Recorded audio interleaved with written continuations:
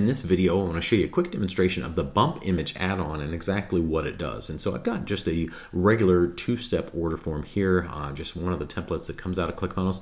And I will notice on this page, I'm on step 2 of my offer here. So I've got a two-step order form. I'm on step 2, and I've got my bump element here. And I want to have a bump offer that somebody can choose. And I'd like to make it look a little bit fancier. So I've got this image right here that's going to be my bump product. Cool looking little CFProTools t-shirt, kind of like this.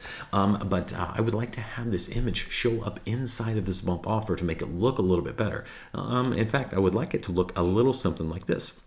That's exactly what the bump image add-on does, is it lets you take an image that you would normally just insert anywhere on your page and highlight it, and grab it with some code and have that code jam it right into the bump, the order bump element itself. So that is what the bump image add-on does.